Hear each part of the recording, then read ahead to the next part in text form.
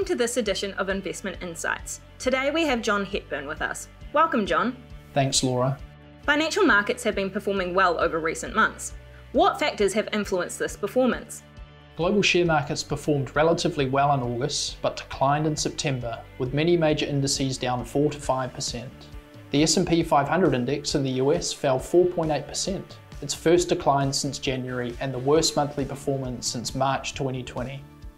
The global economy continued to lose momentum towards the end of the third quarter, with a number of economic indicators showing signs of weakening. Firstly, the supply chain constraints caused by COVID restrictions are continuing to affect many businesses as they are not able to replenish their stocks. This is leading to inflationary pressures in parts of the economy, which simply means that things are costing more to produce and more at the checkouts. Some of these short-term inflationary pressures are likely to fade heading into 2022 as borders reopen. However, some of the more medium-term pressures may see inflation linger for a bit longer. This will present challenges to policymakers and investors, which may see government and central bank support removed earlier than forecast. Secondly, markets are grappling with the prospect of higher interest rates and less stimulative policies from the world's central banks. This is something that will be firmly in the spotlight over the next year. While monetary policy is likely to remain accommodative for an extended period, we are already seeing moves to begin reducing the level of support. For example, central banks in Australia, Europe and the UK have already begun tapering the level of their regular asset purchases, commonly known as quantitative easing or QE. The US Federal Reserve is likely to do the same before the end of the year. New Zealand went into a national lockdown in mid-August following a community case of the Delta variant.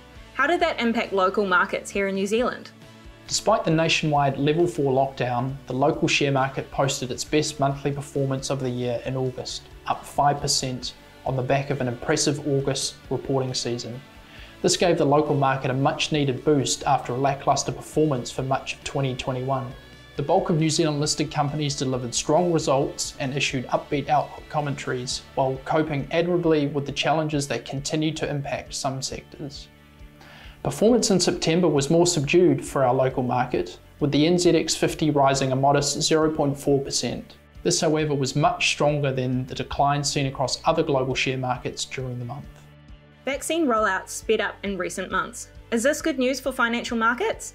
The Delta variant of COVID is in retreat globally. This is positive news for the global economy and financial markets.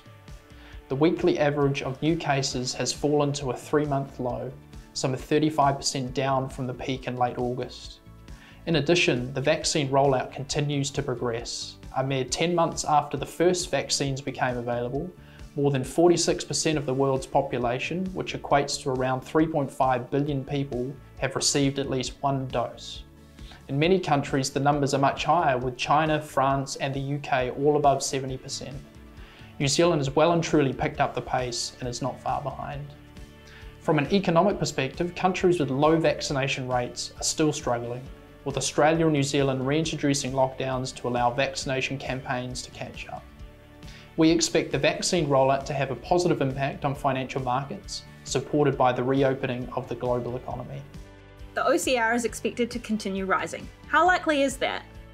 The Reserve Bank of New Zealand held the official cash rate at 0.25% in August as the country went back into lockdown, but increased it to 0.5% in October, the first increase since 2014.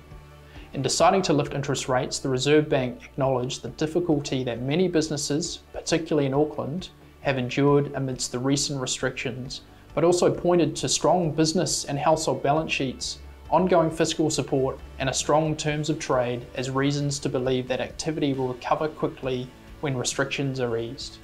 The next OCR decision is in late November, and this will also see the release of a fresh set of economic and financial projections. We should get a lot more information at that time, as well as some important insights into how the Reserve Bank sees the lingering effects of the lockdowns and how capacity pressures across the economy have altered its inflation expectations. Markets are currently pricing in another 0.25% hike in November, which would see the OCR end the year at 0.75%. while expectations are for it to reach around 1.5% by this time next year.